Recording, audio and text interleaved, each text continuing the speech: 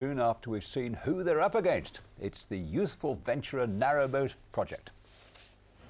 Hi, my name's Carlos and I'm from ER Mason Youth Centre. We want to win the people's millions and use that to buy our own narrowboat for the young people of Birmingham to use.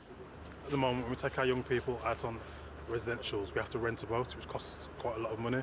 So rather than renting a boat, we want to use the money to buy a boat and renovate it ourselves.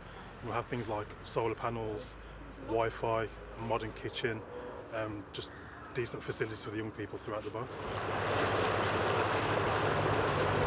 I think it's important for the young people to get an opportunity like this because it gives them a break from their everyday routine.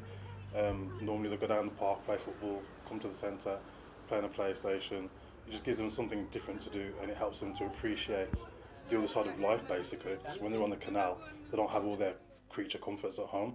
So it gives them the opportunity to experience something different that they wouldn't normally experience.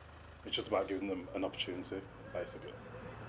Well, on normal night, you might be being antisocial, playing video games, but when you're on the boat, you're talking with people, it's better. I did Duke of Edinburgh with them, and normally, you do camping or something, and it's different, like being able to stay on a boat. It's fun and it's a challenge, and it's a really fun experience.